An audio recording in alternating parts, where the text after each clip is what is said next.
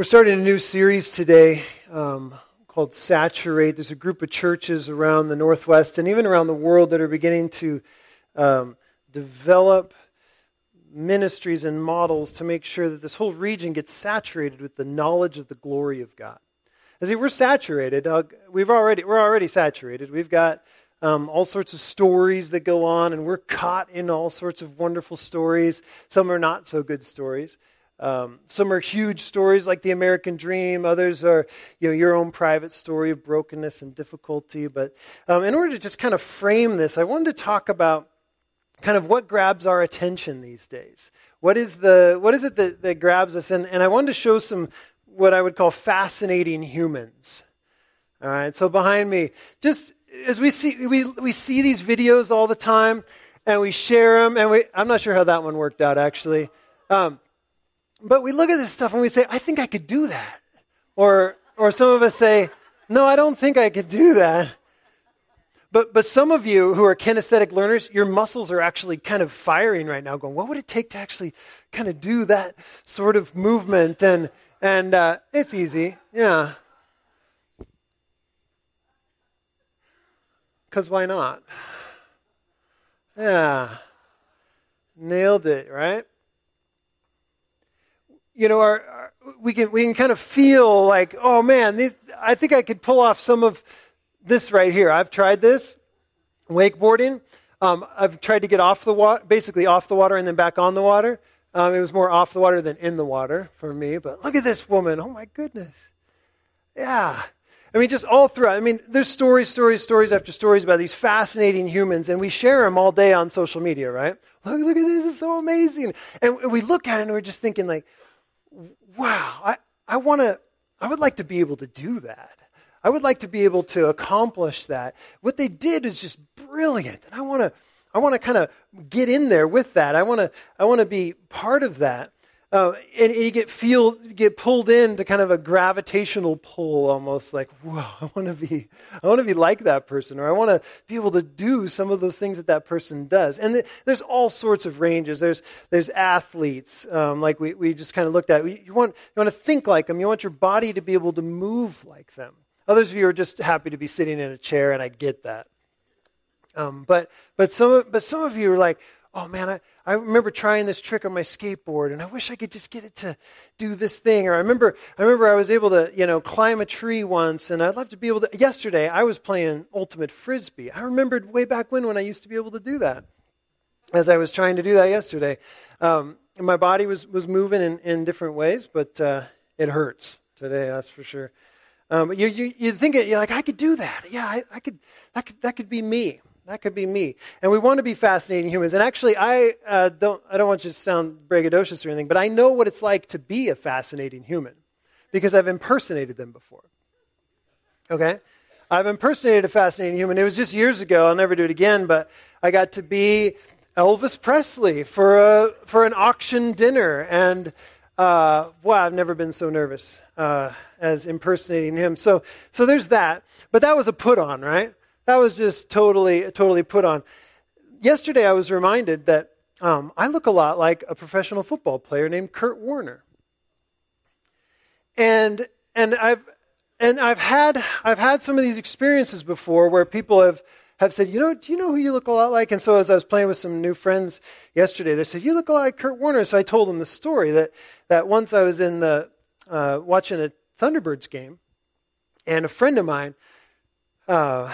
Brian used to be a youth pastor at another church, and his youth group was at the same hockey game. And he was texting pictures of me and information to a kid across the arena. Hey, I'm sitting here with Kurt Warner. So he's hyping me up. It's pretty great. And so he's nudging me. He's like, he wants to know if he can get an autograph. Is that cool? I'm like, yeah, totally, no problem. That's fine. So hopefully I represented Kurt well in this moment.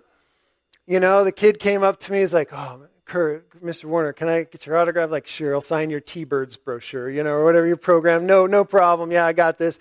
So I signed it, and I couldn't remember if Kurt had a K or a C at that time, but I think I just kind of worked it, really fast, and then told the kid, stay in school and believe in your dreams. And I hope I did. I hope Kurt wouldn't be mad at me for that sort of thing. But let's get back off, less about me. But when we look at athletes or artisans or architects or we look at the scope of humans, there's just some pretty amazing stuff that they do. And it actually does draw us into it. If you've ever watched Britt over there paint, and sometimes you can see it live because she'll do it in shows, but then sometimes she'll post some stuff of just the layers that have to go in for a portrait to come out. You have to paint it one color and then paint over these other colors. It's fascinating. Really is. And just like, how does your mind, I don't understand how your mind works. That's amazing. How do you imagine those different things? We see this all the time. Years ago, on a trip to Morocco, I was just astounded by the workmanship and this is in Fez, the Medina city, the castle city of Morocco, the old capital. And just seeing the work that they did. This was cedar that's lasted over 1,000 years. Just craftsmanship. I mean, it's obviously aged and old, but just pretty fascinating stuff. The mosaics and you get to go by the guys who are working on copper and just amazed at how does your mind conceive of these things? Again, how does your mind conceive of this as the best way to deliver portable propane tanks, right? That one didn't really impress me that much, but I was a little scared actually walking by that one. That was not as impressive, I'll admit. But there's some things that humans do, and it's normal to be drawn in, just like, how does this work? To be really drawn into the brilliance of it, and then it's normal to want to share that. So we see that in social media all the time. How many of you are, for the most part, you're on social media? Raise your hands. Yeah, most of you. So, it's just to share this, share that. And it's not all about human brilliance. It's obviously also about cats, oddly. But let's just go with the human brilliance thing. It's normal to just say, oh, have you seen this guy? Did you see this woman? Do you know what they can do? Did you hear this story? This is amazing how they think. And it's normal to want to share those kind of stories. And it's also normal to want to share in their brilliance. Like, hey, could you show me how to do that? Could you show me how to be better at that? Some of you have people in your field of interest or work, or maybe it's because you want to be an athlete, or maybe you want to be an artisan, and you think, man, if I could just get some time with that person and get some of the tools of the trade, the tricks and the tips, If you're at Microsoft, you have some people that you're like, man, if I could get some time with that person, not just for your own, career advancement, but to really hone the skill and figure those things out. We all have these people that are a bit ahead of us, and it's pretty normal. I am not a glass blower, and nor the son of a glass blower, but I've been down to the Tacoma Art Museum and seen the work of Dale Chihuly, right? And I just think, I could do that, except for a few steps. One of those steps would be skill and time and some of those things. But if I could just say, hey, Dale, I'm coming over tonight. Could you just show me around a little bit? Show me how this works. So you don't know me, but I was kind of hoping to move in with you and learn your craft and really become as glorious as you are. What happens is humans are a little more stingy when you want to share in their brilliance, right? When you share in their glory, they're like, actually, that's kind of a me thing.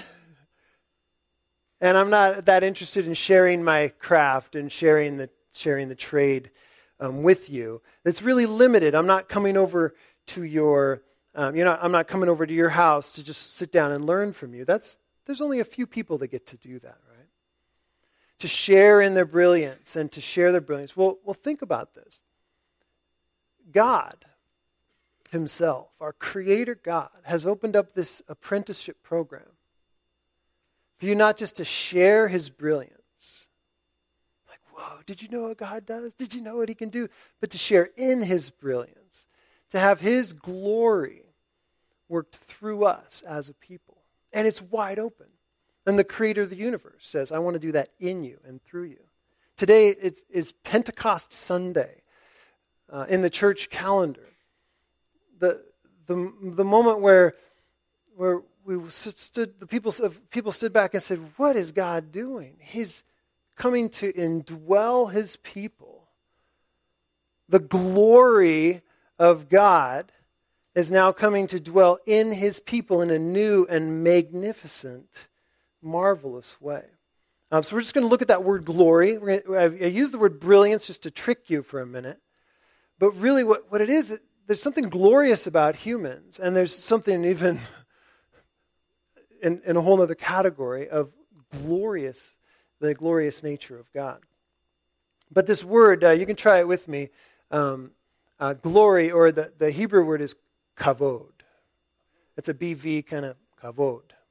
Kavod. And this kavod, it literally means weight. Like this weight. The implication is significance.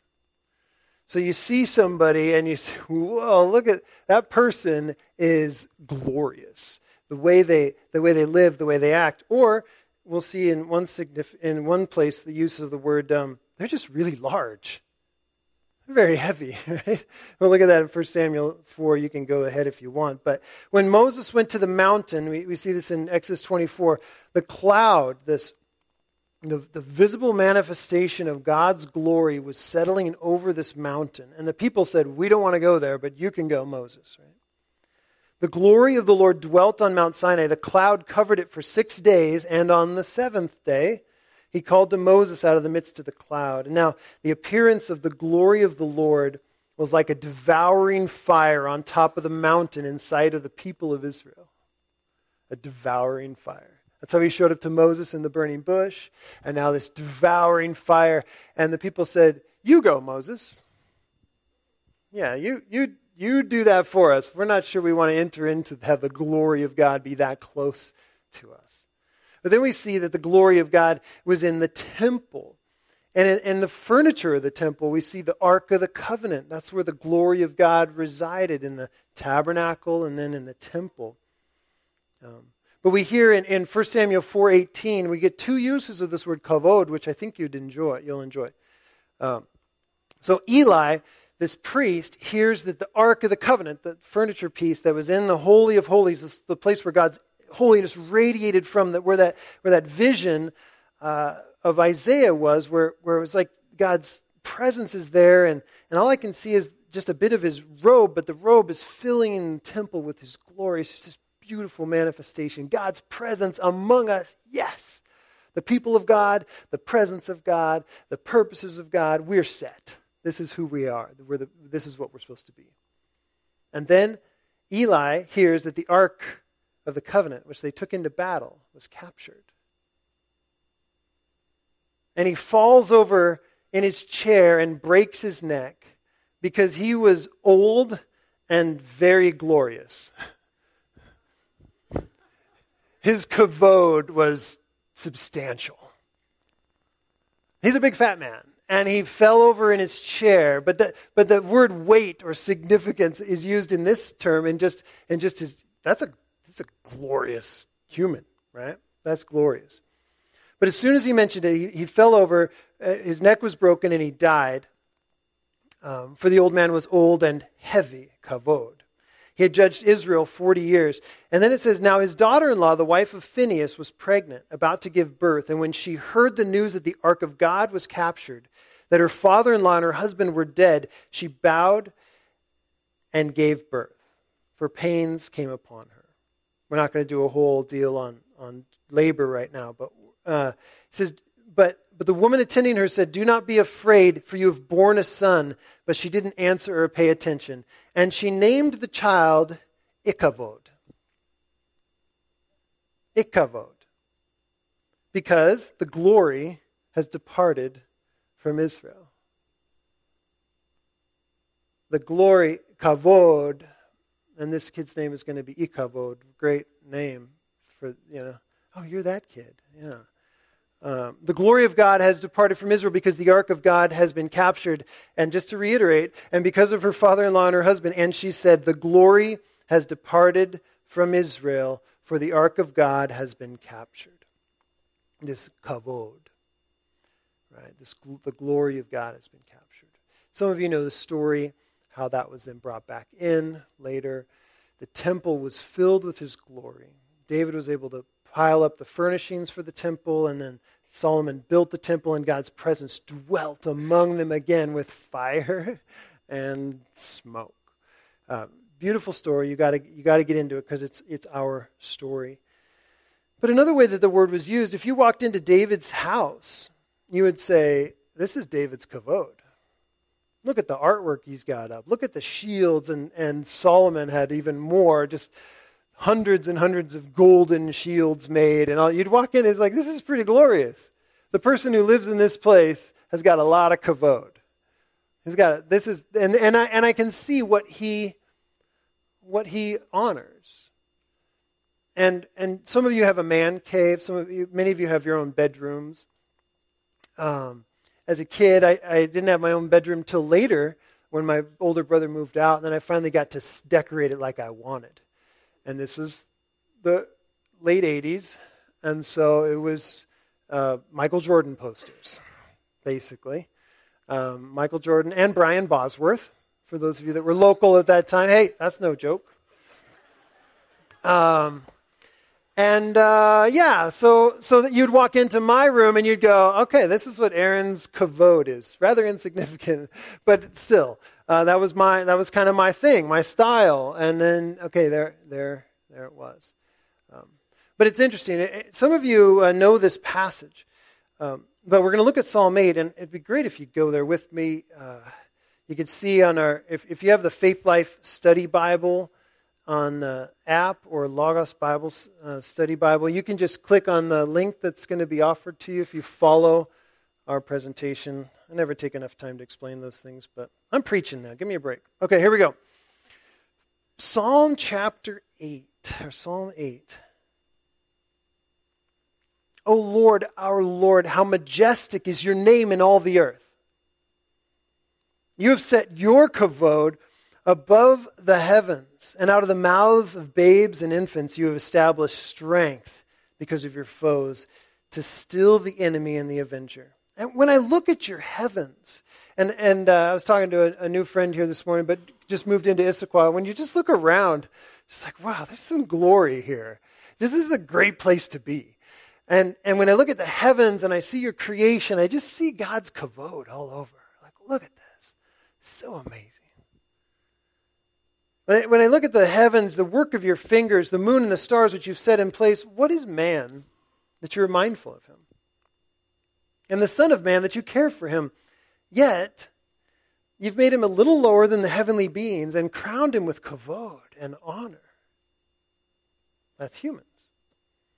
You've given him dominion over the works of your hands. You've put all things under his feet.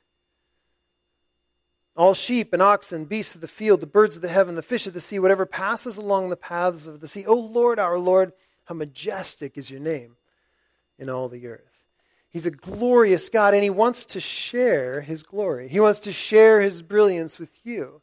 And so just as he has set up the earth and ordered it and made it the way he wanted it to be, and he sends us on that same mission, he wants to share his glory with us. And just like we might we might see his glory, the physical manifestation of God's significance in the work of his hands, and in the Spirit within us. He wants to offer that to us to show us how to become more like that. It's like, Dale, hey, I'll come over for dinner and just hang out with you and learn from you. In the sense that God wants to share that brilliance with you. He wants to make us, shine. And not just you individually. He wants to make a people that will reflect back to the watching world, this is what God is like. And so that our lives and our lips don't tell a lie about what God is like, but they tell more and more and more and more of the truth about what God is like. And the world is a wondering. The world's wondering, what in the world is God doing? What is God like? what kind of story is this that we have found ourselves in? And the church is supposed to be like, ooh, ooh, ooh, choose me for this answer. I'll tell you what story we're in. I'll tell you who God is, and I'll tell you what he's up to in the world, and I'll tell you how you can participate with it, because he offers an apprenticeship for everybody to share in his brilliance, and then we can begin to share the brilliance he gives us to reflected to a world. So let's dig in and see how this works. Are you with me? We're just going to spend a few minutes and just try to figure out how does this possibly work. So we have to go back to page 1 of the Bible. And in page 1, we see that God has created, and he has taken formless and void, tohu vavohu, this wilderness and waste, and he has formed it into habitable land. And he's created a garden, and he puts humans in the garden and gives them a task. But first he gives them an identity, and what's that identity? They're the images of God. Weird, because we don't know, we don't think in those terms. But the early audience that would have heard this would have said, "Oh, I know what you're doing there," because they had just come out of Egypt, where the Pharaoh was the image of God, God's representative on earth to enslave you, basically. But I am the image of God, says Pharaoh, and so they're like, "Wait, he made humans? That's the story we're in? He made humans to image God?" That we're not just, because there were stories all over the place. We're not just slaves here to serve the kings. We are all image bearers. Whoa, stand up straight. Let's go. We're all image bearers. And so he does this on you see it right at the very beginning. He puts in Adam, whose name means human or man. And he gives us Eve, whose name means life. And he puts us in, our ancestors in the garden, and says, "Now, go out there and do what I've done and tame the wild, subdue creation, and make some babies and make more image bearers who will do the same thing. And let's fill the world with the knowledge of the glory of God. Let's reign, let's rule on behalf of God." So he's the one who reigns, and we rule on his behalf, because that's our job. That's what we're supposed to be doing.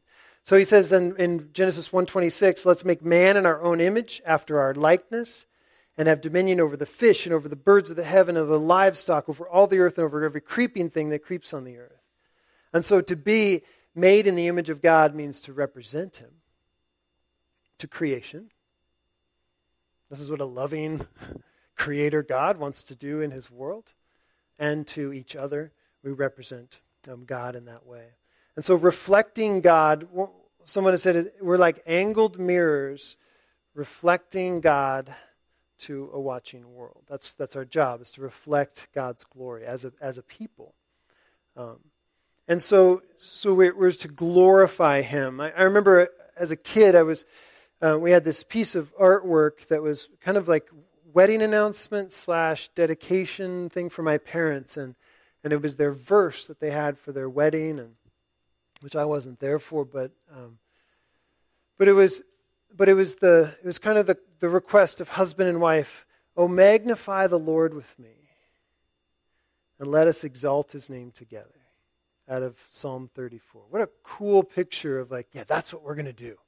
That's what our marriage is going to mean, is that we're going to show a watching world what God is like. And magnify is not the sense of making something small bigger. It's just giving it its appropriate place, right?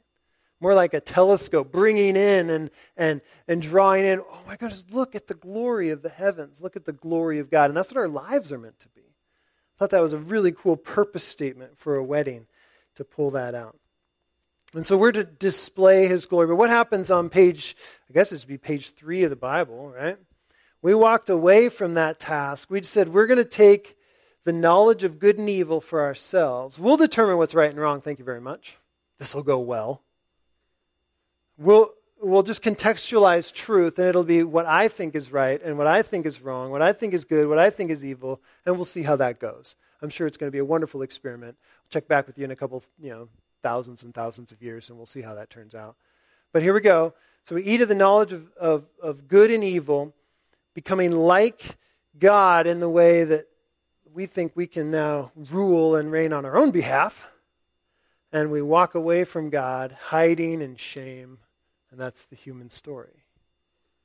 God doesn't leave it there. They were made in his image. And I know that there's some debate over like what happened to the image of God in the garden. Was it just smushed flat? Was it destroyed? Was it marred? Was it like a statue that gets defaced and then it needs to be like cleaned up to now reflect to a watching world? But if we just fast forward just a little bit to Genesis chapter 9, we see that he gives humans. He gives humans in chapter 9, verse 6, the command that whoever sheds the blood of man, by man shall his blood be shed, for God made man in his own image. There's still something about who we are that's still supposed to reflect God to that world. And so it really matters what story you think you're in and whose story you think you're in.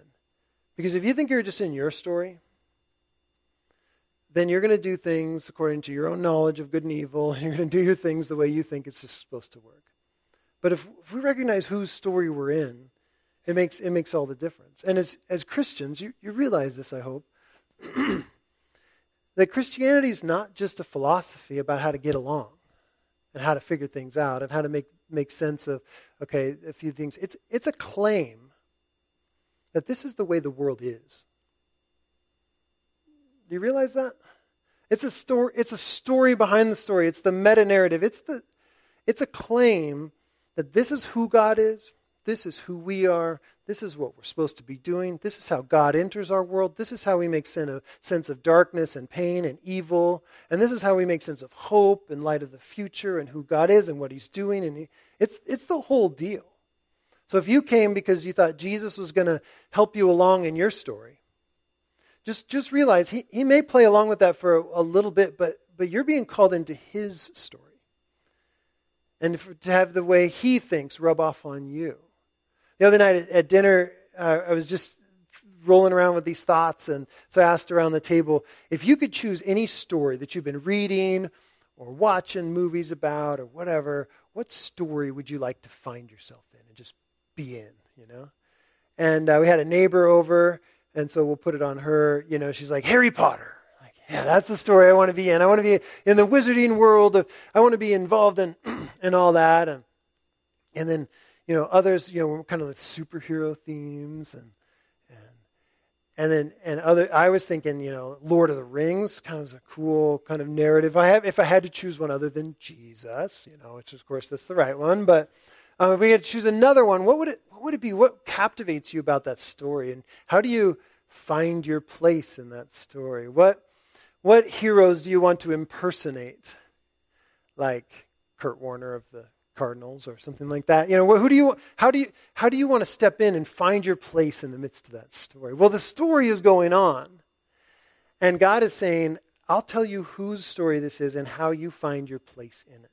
And that's how we begin to reflect God's glory, because we can tell the story about who he is. So what happened in humanity is we took the glory for ourselves and handed it to the enemy of our soul, personified as this kind of whispering snake in the garden. Like, you can have whatever you want. Just take and define good and evil for yourself, because then you'll be like God. And we say, oh, that sounds reasonable. Let's go with that. And ever since then, humans have been trapped, giving their autonomy over to the enemy. Do whatever you want. And we see how that's worked in human cultures, and sickening. It's sickening. But we should know this, and I just need to put a stake in the ground on this. We never stop worshiping. I know we called you to sing, and we called you to worship this morning. We called you to point to God, but you never stop worshiping. You just change who you worship. And if you don't have God as the architect of your story and the main character of your story, if you think like I've done for so many years, okay, what is God doing in my story? Wait a minute. I think I'm the key figure. I'm the narrator. I'm the hero of this story. No. now I'm focused on myself.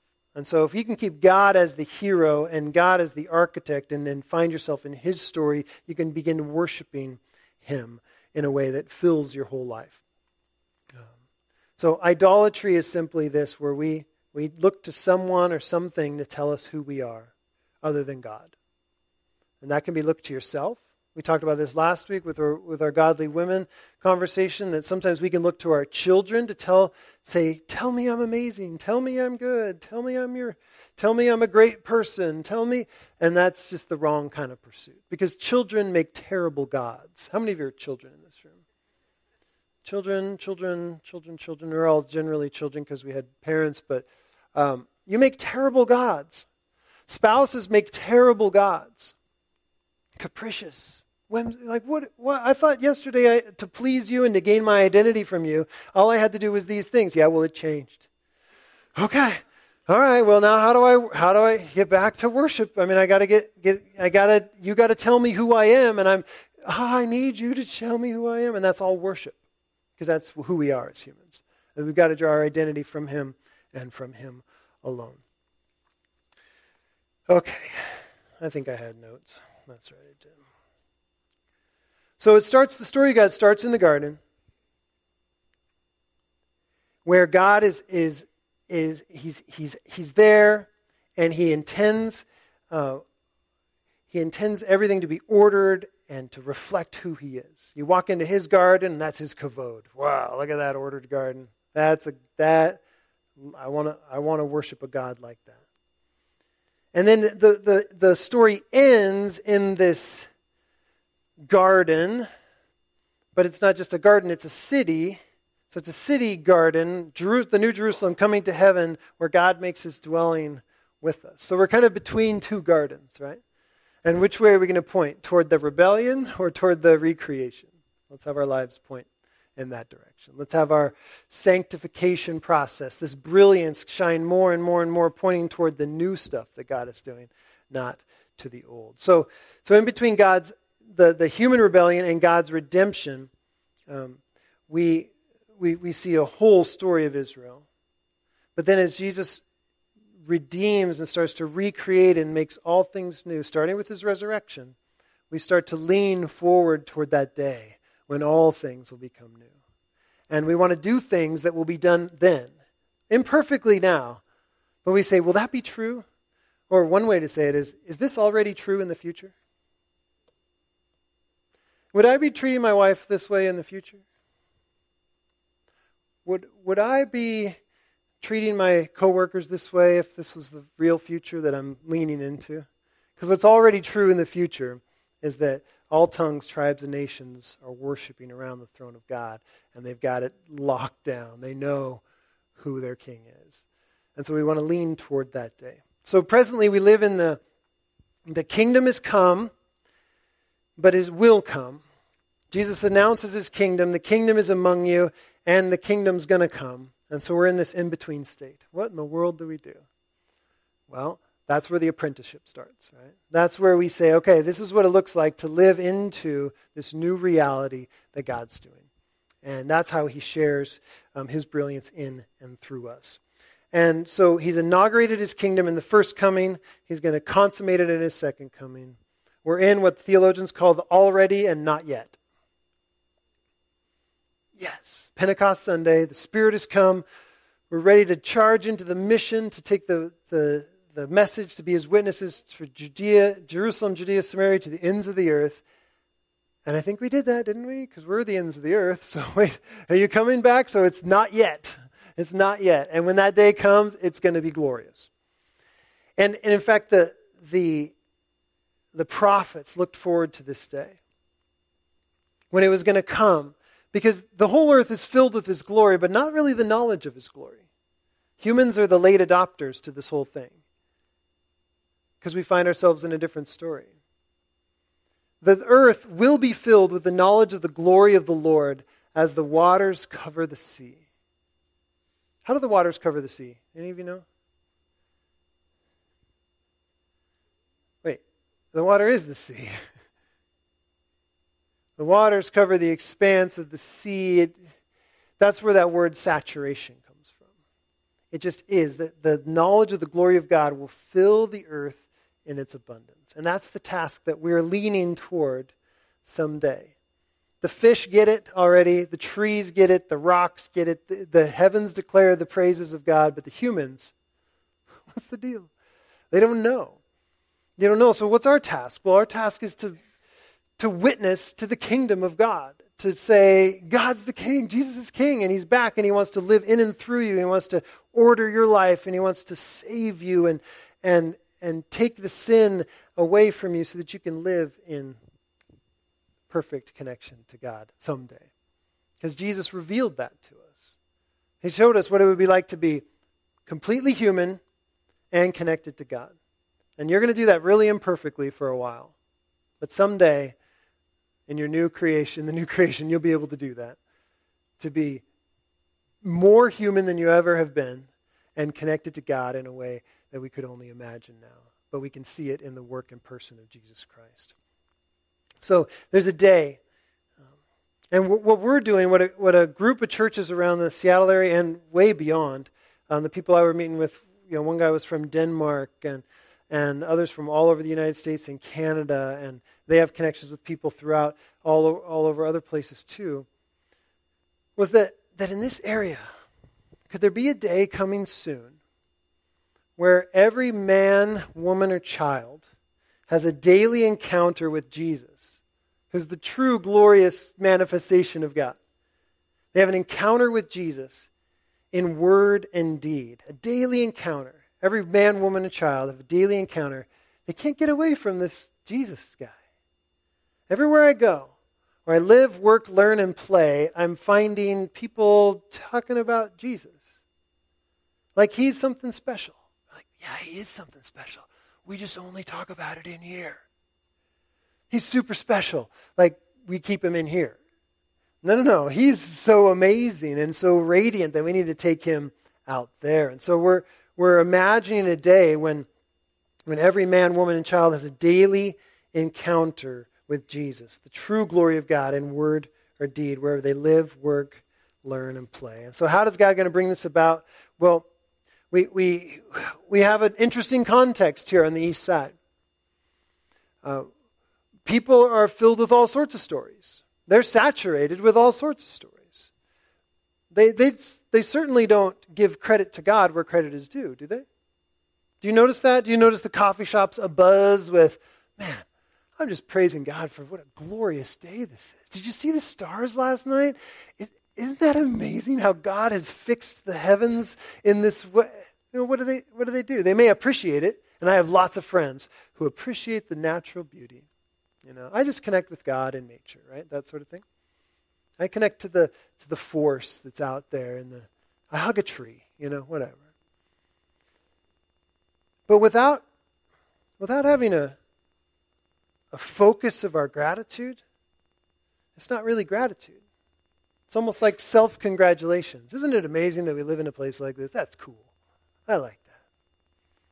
That's neat. But gratitude needs to have a focus.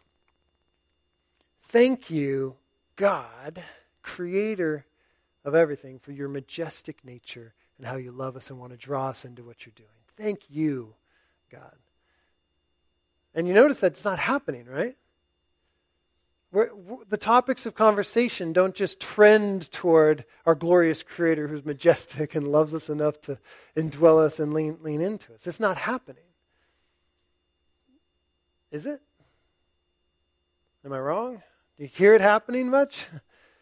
We need to be a part of that and that process, because that's glorious. So what? If you had tomorrow, you woke up and your Twitter feed or your social media account had 7 billion followers, and you're like, whoa, okay, I'm finally in the position where I'm supposed to be. Okay, here we go. Let's order society.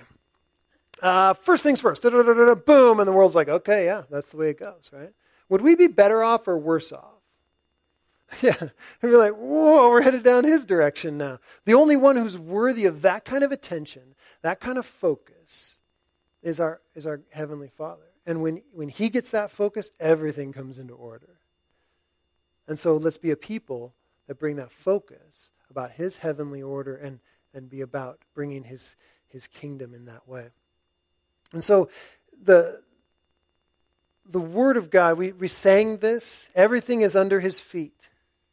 Everything is under his feet. But if we are Christ's body, where is everything? Under our feet. He is the head and we are his body, and he's given us this whole terrain. Like, go. No, we'll stay. No. Wait for the Holy Spirit and then go. Everything is under your feet. Go out into a world. He put everything under Jesus' feet and gave him his head over all things to the church, which is his body, the fullness of him who fills all in all. Go, spread that. And what we don't know is how to do that. And we don't know what that's looking like. So I'm going to give a hint at it today, and then over the next weeks we're just going to talk about how could we organize around the central nature of giving God glory that he's due in this whole area and everywhere we go. Colossians 1:27 says, "To them God chose to make known how great among the Gentiles are the riches of the glory of this mystery, which is Christ in you, the hope of glory." So where does this glorious transformation have to start? In you. In us. In you, the Colossian church. In us, the Issaquanian church. What is that? It's the church in Issaquah. We'll just call it that. It needs to start in you.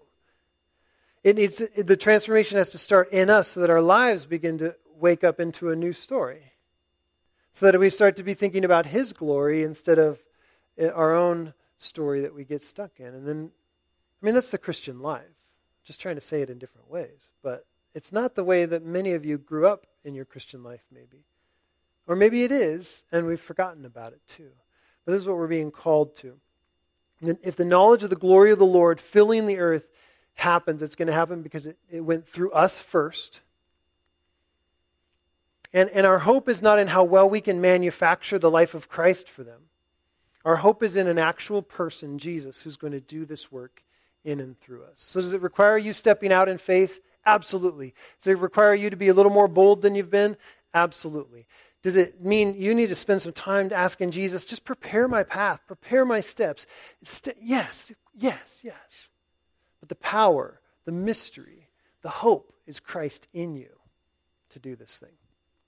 Okay, so gospel saturation, you'll hear this word over and over and over, gospel saturation, where there would be a daily encounter throughout this region in word and deed where people encounter Jesus, has got to happen in us before it happens through us. It's got to happen in you before it happens through you. You're going to talk about what you're going to talk about. You're going to be fascinated by what you're going to be fascinated by. You're going to have a story running in your head, and you're going to try to put all the parts of the world and your experiences into that story, and you're going to share that with people. You're going to write a book. You're going to do some art. You're going to do your job. But it all fits in some story. And if the gospel can have its work in you, then you begin to see how this fits, and this fits, and this fits. And then you have a gospel language to use. And then when your pastor says, hey, you got to be sharing your faith, what he really means is, tell people about the story that you're being transformed in. Tell people about what God's doing in and through your life. Tell them about the majestic nature that God has created. Just start talking about what you're fascinated by. And we all do that, day in and day out. So the master has offered an apprenticeship. Okay? He's offered it. Are you in? Do you want to share in his brilliance? Do you want to share his glory? Do you want to share in his glory? If you're in, then I say that's what we've, as a church, have got to be about.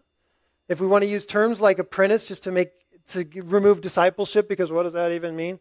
Let's just think about it. That what we're to do is to make apprentices of Jesus in the everyday stuff of life. Wherever you live, work, learn, and play, we just start to think, hey, how do we then reflect glory, God's glory to a watching world who says God is like a pony, or God is like a force, or God is like a this, or God is like, no. God is who he is. And let's reveal him accurately to a watching world. So it's got to happen through us. Master craftsmen are needed. and the apprenticeship has begun.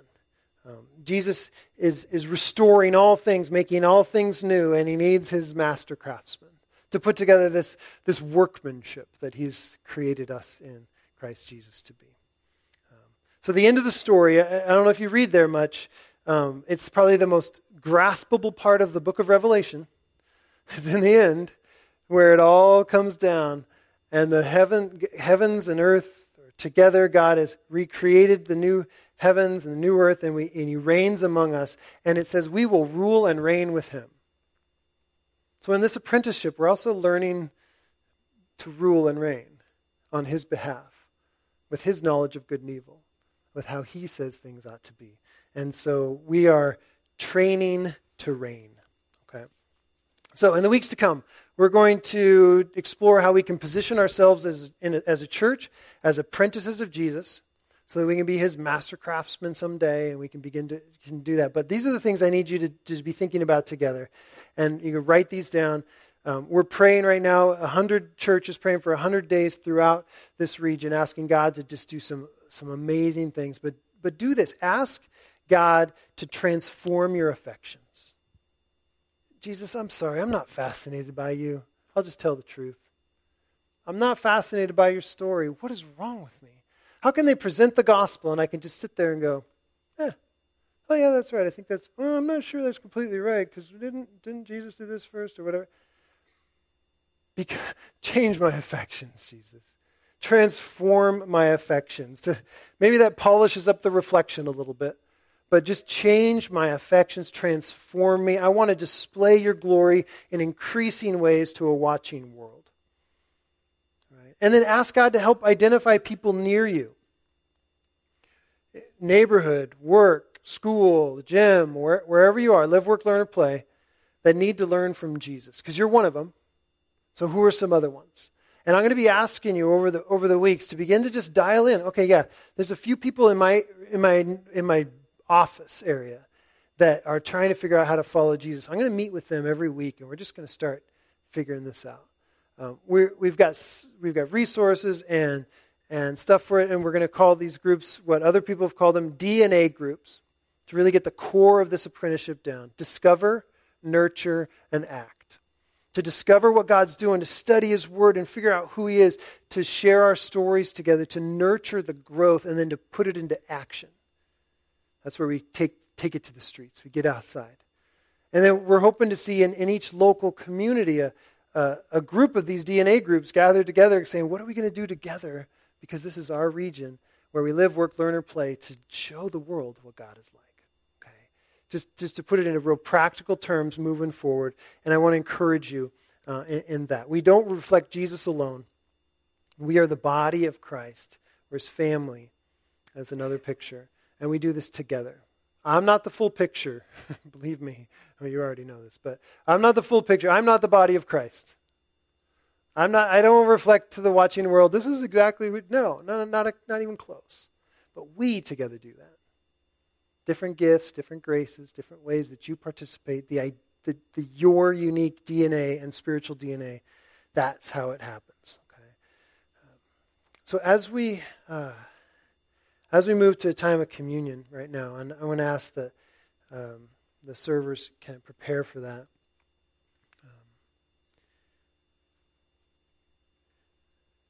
I want to read this to you. It's Psalm chapter 34, the 34th Psalm. And it's the psalm that my parents used as like their key. Let's do this together. Let's magnify the Lord with me and let us exalt his name together. I want to read that for you, and then I want to pray. We're going to pass the communion elements. I will bless the Lord at all times, and his praise shall continually be in my mouth, because my fascination with him continues. My soul makes its boast in the Lord. Let the humble hear and be glad.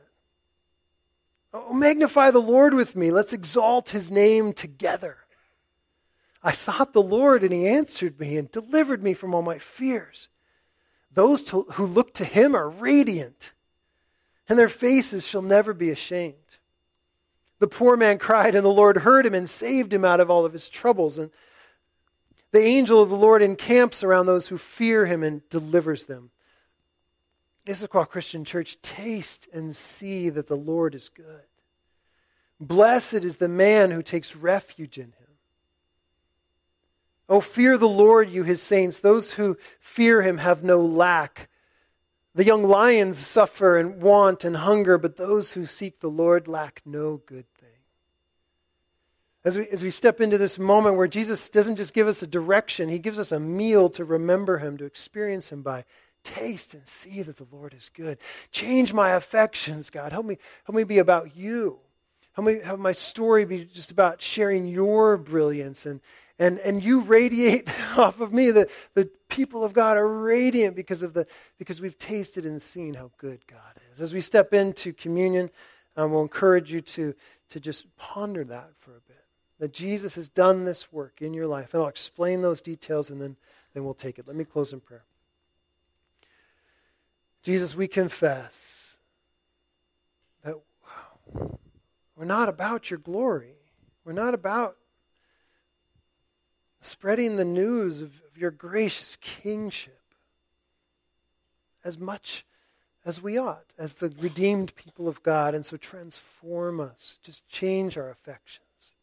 Start here, start now with this meal that we're about to partake in. Small though it is, very meaningful. God, help us identify those who want to pursue you, Jesus. We love you. You're gracious to us. You're kind to us. And we ask that you would be honored in this moment. Amen.